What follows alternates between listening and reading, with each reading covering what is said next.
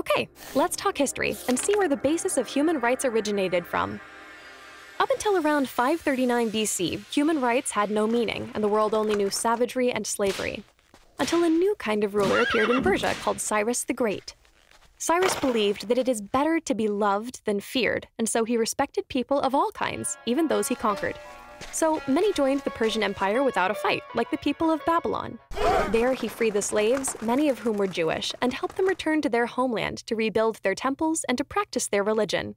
2,500 years ago, Cyrus made a historic proclamation of his views and laws on a clay cylinder known as the Cyrus cylinder, which became known as the first declaration of human rights, religious tolerance, and individual freedom.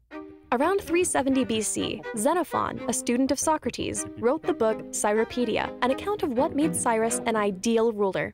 Through this book, Cyrus's humanitarian ideals spread and influenced intellectuals all over the world, including the founding fathers of America, who owned multiple copies of the Cyropaedia and who centered the U.S. Constitution on the same ideals of religious and individual freedom originated by Cyrus. In 1886, over 100,000 people, led by the French, helped create the Statue of Liberty, a symbolic gift that recognized America as the leading light for these ideals and of freedom around the world.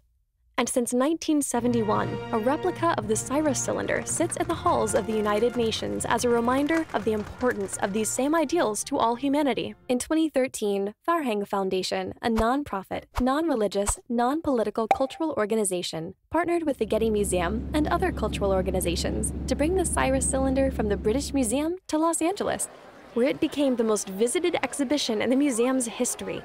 On the strength of this reception, Farhang decided to commission a permanent landmark called Freedom, a Shared Dream, to celebrate the shared humanitarian and multicultural ideals that originated from Cyrus the Great King of Persia and inspired the founding fathers of America. Once built, this monument to freedom and coexistence will be officially gifted to stand in the heart of the city of Los Angeles as a permanent reminder of our shared humanity. Farhang's goal is to inspire over 100,000 people to support the creation of this monument. So we become just the second example in history where this many people got together to create and gift a monumental symbol to freedom as a shared cultural value. Imagine that! Then add your support, like our Facebook page, and tell your friends.